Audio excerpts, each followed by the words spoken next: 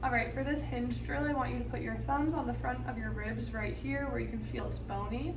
Middle fingers are gonna come down and find the bony, pointy part on the front of your hips, okay? You're gonna set yourself by exhaling all the way and tucking the hips slightly under you, and just sense how much space you have here between the ribs and the hip bones. This space shouldn't change at all. If you feel the space open as you move, you know you're arching and extending your back.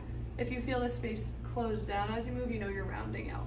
So get yourself set, exhale, tuck, and then you're gonna unlock the knees, tip the hips back, chest will come down, and stand up. The space shouldn't change at all. You can also do this with one hand here and the other hand on your low back, so you can feel here too if you're arching or rounding from both the front and the back of your body. This should stay totally locked in, unlocked knees, hips come back behind you, weight is in your heels, and then you stand up.